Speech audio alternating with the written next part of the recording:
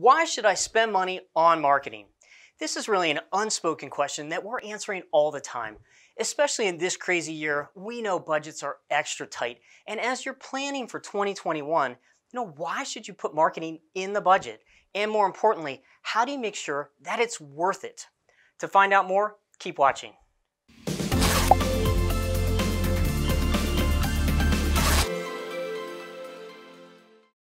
Hi, I'm Tom Malesic, founder and president of EZMarketing, and you're watching Ask Easy. This is where small business owners go to get real answers to their marketing questions. There's a fundamental problem with the idea of spending money on marketing, right? It's the word spend. Spend suggests that marketing is just like any other expense. It's kind of like paying the electric bill, right? It's important, you need it, but how excited are you to spend money on this line in your budget? Marketing shouldn't be like that. It should be an investment. You should invest money in marketing because it generates a return, right? If every time you gave me $1 and I gave you $2 in return, how many dollars would you give me? You'd give me a ton of them, right? And that's how marketing should feel. When you give away that dollar, you know that you're going to see some kind of positive return back to you. Now you're thinking, okay, Tom, but you're a marketing company. You're just trying to convince me that I should spend more money on marketing and hire you to do it, right? Well, the answer is kind of yes and no. Yes, I absolutely believe that you should be doing more marketing. But no, I don't think that we're the right fit for everyone or that you should necessarily hire us.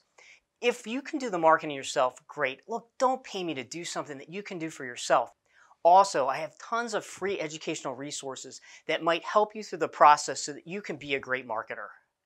But if you're doing it on your own and it still feels like it's a wasted expense, it's probably for one of these reasons. First, you're not measuring it. When you invest in marketing, you want to see results. But how do you know if you're getting results if you're not measuring anything? I know how important it is to see results, and we provide regular reporting on everything we do for all of our clients so they can see how the marketing is impacting their business.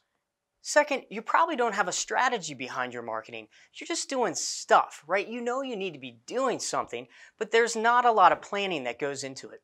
Business owners just sometimes need that reminder that says it's time to work on the business, not just in your business. And this is why we do a marketing strategy session with every new client to ask those big picture questions. Things like, what are your goals? Who are your customers? Who are your competitors? And a whole lot more. And finally, you're not investing enough money to actually see a return.